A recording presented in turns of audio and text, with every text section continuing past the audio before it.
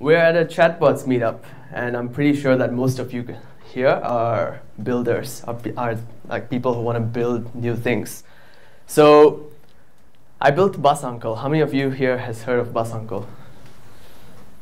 Okay, quite a fair bit of you. So because we're all builders, I wanted to direct this presentation in the form of the making of Bus Uncle, so that I hope you guys could get a better idea of like what you can use to build your own bot. So an introduction to myself. I'm an SMU graduate. I'm currently a software engineer at TradeGecko. TradeGecko is one of the most talented startups in Singapore. I've learned so much from all my colleagues. A few things about me is I live on music. I love playing the drums and the guitar, and I love animations as well. So yeah, that's a little introduction about me. So how it all started was back in October 2016. I was at a bus stop, and at this bus stop I saw a lot of people over there just standing and looking to the right and waiting for their bus. So all these guys really had like nothing to do. They're all just standing and waiting, and some of them are on their phones and their apps just waiting for their bus, but basically you can see generally most people just keep turning their heads right and wonder where their bus is. They have all these questions. I've been waiting all day, I need to shop. So the thing is, when you're waiting for your bus, you would like to know how long you'd have to wait for your bus, so that gives you a better idea and makes you feel better about having to stand there a little longer. If you didn't know, if you had to wait, for example, 20 plus minutes and you didn't know you actually had to wait 20 minutes, you could have told yourself later, hey, actually I could have just gotten a cup of coffee and come back. Now I wasted my time. So you want to know how long your bus will arrive. So Singapore has developed all these information boards everywhere that do help people know how long it takes to find their bus. But one problem here is there's too much information. It shows you the waiting times for every bus. It shows you the waiting time for the next bus as well. And this board even refreshes after almost like every 5-10 seconds. It's just way too much information. So apps also have tried to solve this problem. There's some apps out there that have these user interfaces where they show you a list of all buses at your bus stop, or they show you like a list of all bus stops around you on a map. And what I noticed about these apps when I was standing there was even these apps have too much information. You have to do a fair bit of scrolling to actually find your bus. You have to go to a search bar and type where you are. Or even if you click on the map icon, you won't exactly know which bus you're at right then. You'll be shown a list of bus stops around there, then you'll have to click something. There's a fair bit of thinking and a fair bit of acting involved here. But the thing is, I didn't actually want to do all that. I just wanted to know 7 minutes. So imagine you're just standing there at the bus stop, and you just ask someone, how long will my bus arrive? Someone tells you 7 minutes. That's it. That's all you need to know. So then I thought this was a perfect opportunity to build something that could answer a question I have. I could ask something a question, and it could give me an answer. I realized that I could build Bus Uncle. So if you guys haven't tried out Bus Uncle, please visit this link, m.me/sgbusuncle on your phones right now, and you can go try talking to the app.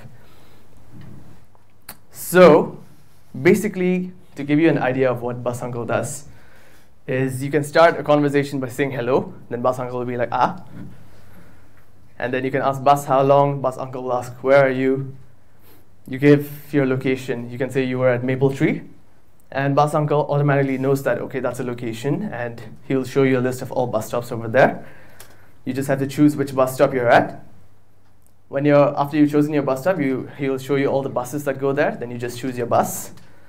And as soon as you choose your bus, he'll tell you something like 10 minutes, go get groceries. So this is actually one of the longer ways of speaking with Bus Uncle. Now you can actually chat with Bus Uncle and tell him the bus you're at, the bus stop you're at, all of it in one message, and he'll give you the one answer that you want to know. So that's basically Bus Uncle. And let's see how to build a bot. So normally when you think about building a bot, you think about, oh, you have to learn machine learning, you have to master your linguistics, you have to know like how people speak, all the different kinds of languages they speak, and you have to practice all your algorithms, right? Because it's a very complex subject. Not many people have done it before, so it's a lot more complex than it looks. But actually, it's not.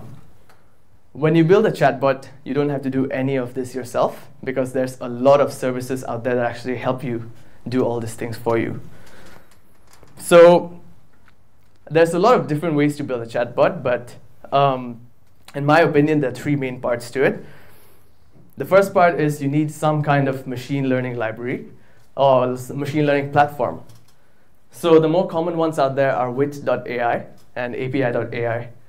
These are websites that actually help you parse the language you speak to a bot into actionable objects.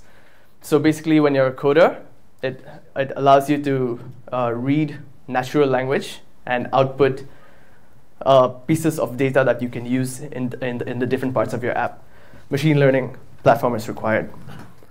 The second platform you'd need would be a messaging platform.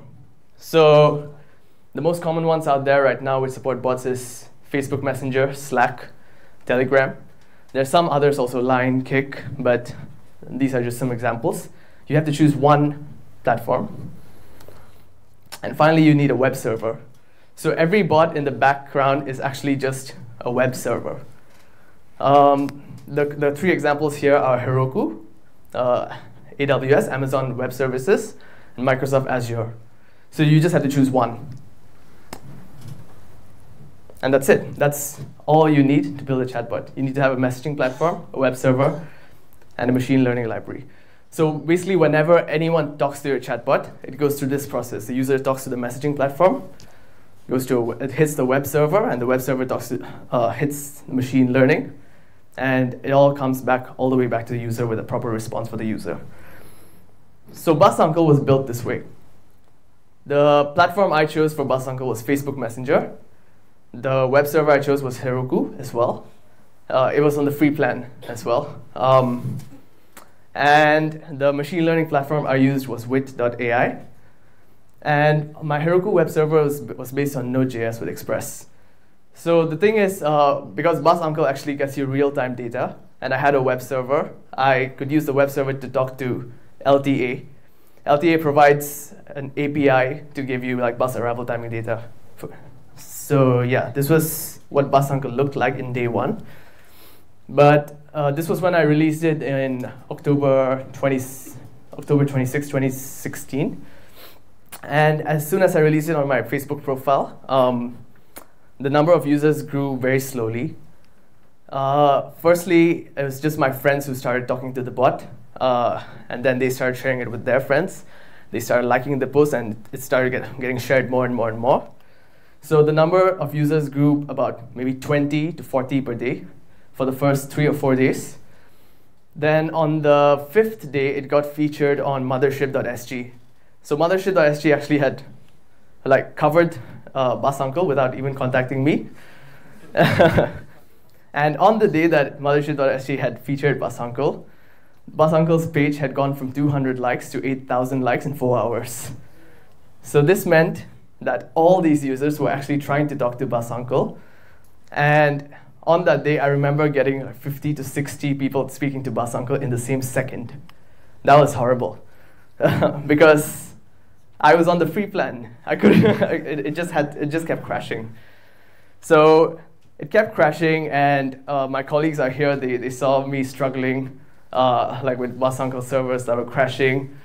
And when it was crashing, I didn't want like the users to feel like they couldn't talk to Bus Uncle anymore, so I had to just keep going to my Heroku web console and click the restart button. Every 10 minutes, I'd go back to the Heroku web console and click restart, restart, restart. So I knew I couldn't do this. Oop. I knew I couldn't keep hitting restart forever. So eventually, I had to build a more complicated architecture for Bus Uncle. From day 1 until day 30, it was a really fun adventure for me to actually learn about the different things I could do with the architecture of a chatbot. And on day 30, Bus Uncle looked something like this.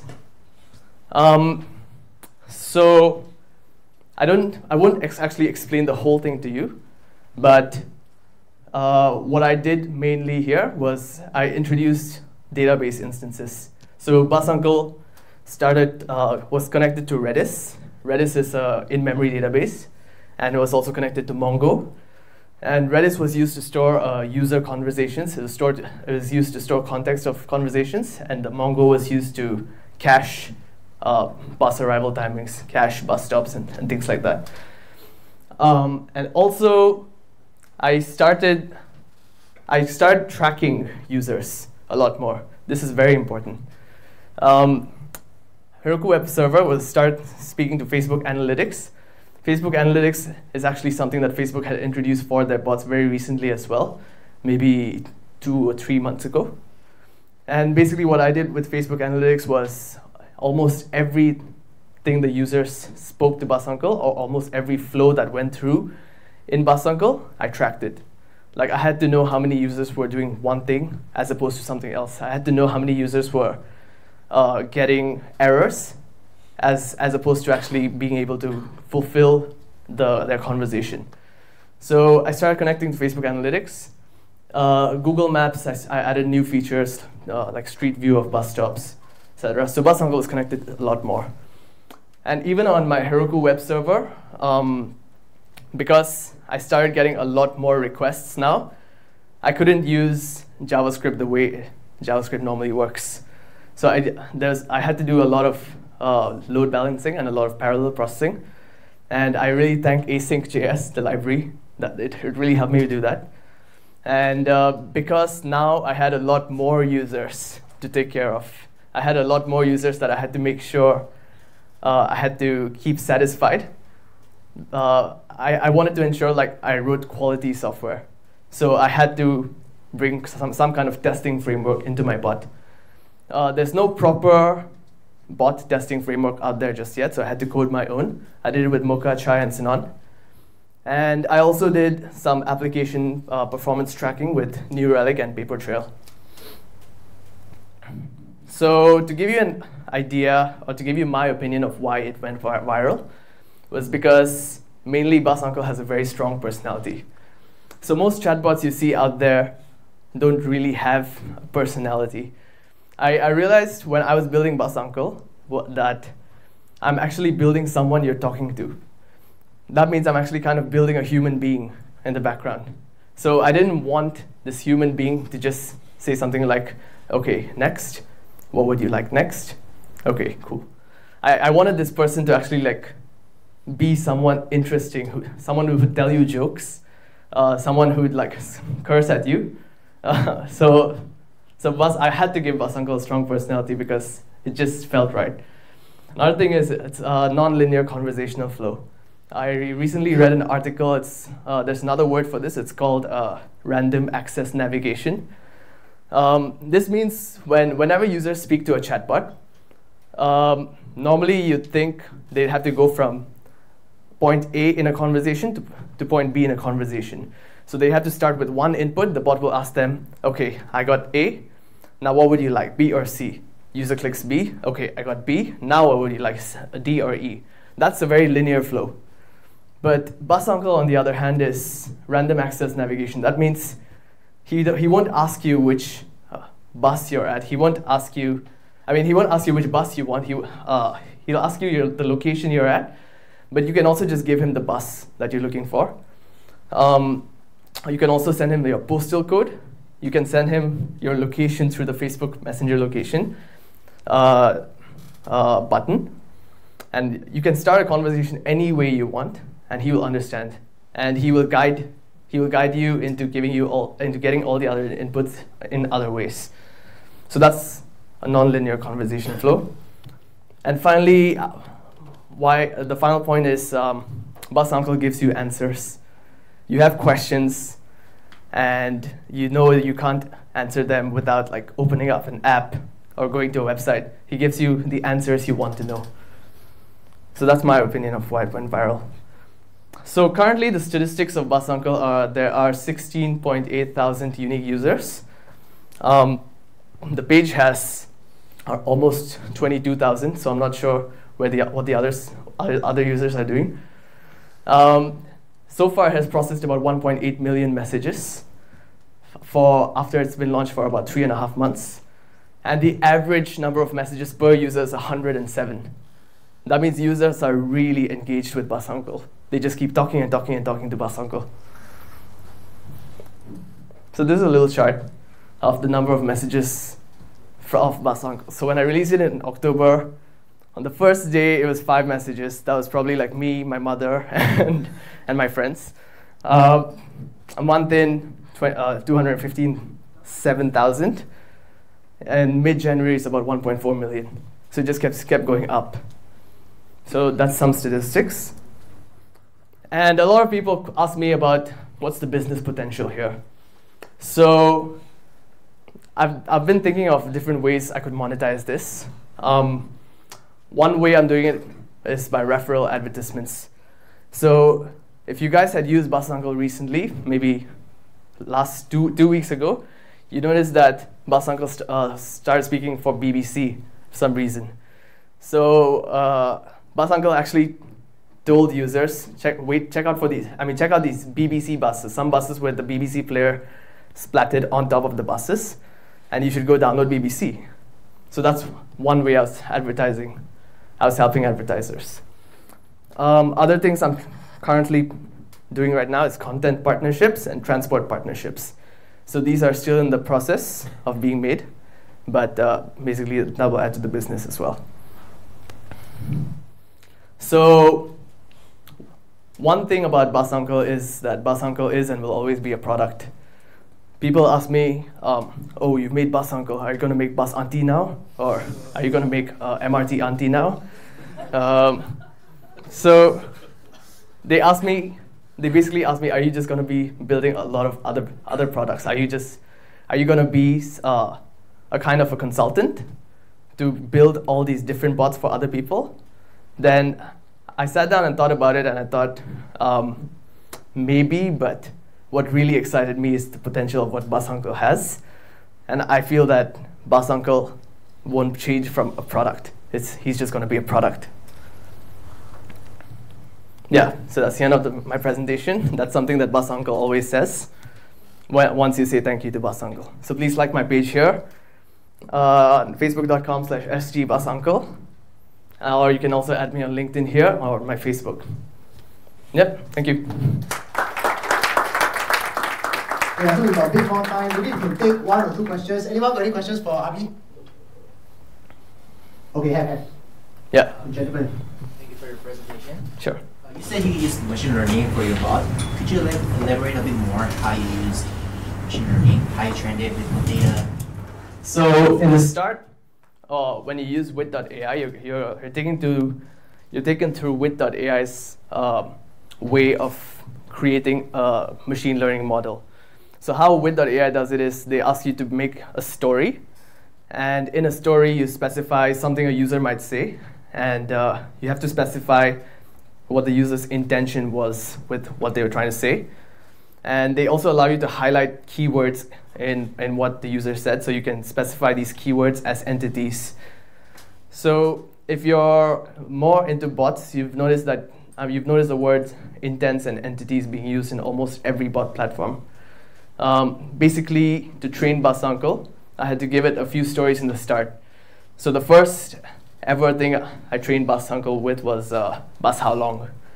So I trained Bus Uncle to understand that bus how long has the intent of finding bus time. So I had to link it to my code to go to a function called find bus time. And some people might also ask, like, bus 65 at bus stop 04121, how long? I also had to highlight 65 and highlight 04121 and say, this is the bus stop. Those were entities. So in the start, I specified maybe 5 to 10 different ways of how a user might talk to a bot. And that was actually like good enough in the start. But now I have to keep continually training it at random intervals. Yeah.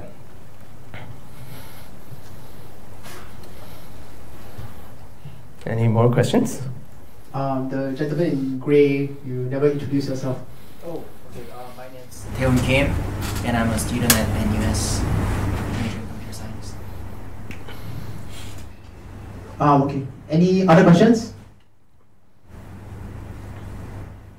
Don't have. Okay, so maybe you can give another round of applause to Abhilash. Hey guys, anyone need a